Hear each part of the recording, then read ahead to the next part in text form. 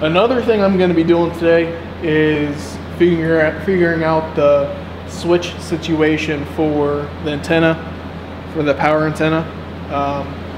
If you remember back in a earlier video, I installed the radio with the sub and everything, and I do not want my antenna to go up whenever the radio turns on.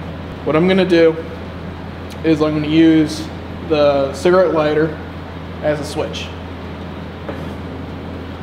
So, as you can see, like any cigarette lighter, there's a coil in there. What I'm going to do is cut that coil out and then basically take the coil out, and I'm going to solder a wire from there to this outer ring.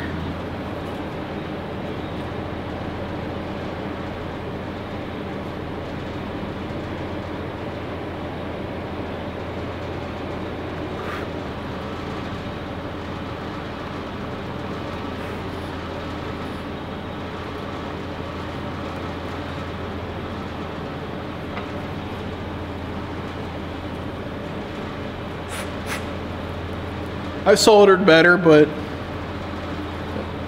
I'll get the job done.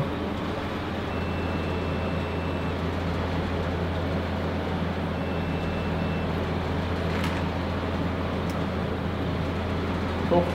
Looks like it works. I grabbed the wires from a donor vehicle and put some new insulation on the connector so that way nothing shorts out. Alright, I got my little adapter harness made, and I have my cigarette lighter. Alright, I have everything installed now. I have my DIN, my cup holder, my ashtray, everything's put back in and ready to go. This is all done. Right now the antenna is down. As soon as I press the cigarette lighter button in, antenna starts going up, and it'll stay up until the button's pressed.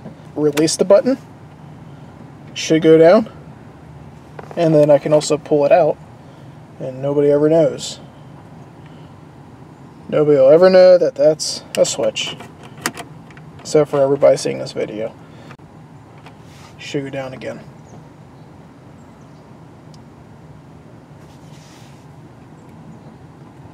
Power up the radio, should go back up. But then wait, alright, pull the plug, and down it goes again. Alright, I'm having too much fun with that, but it's a nice, sneaky way of having a switch. Anyways, that's that. Just want to show you guys my little setup. Thought it was kind of cool. Trying to keep it look as clean as possible in here. Hope you guys enjoyed that video. And appreciate all the support and the subscribers. If you have any questions, feel free to ask me, and keep an eye out for that next video. See you guys.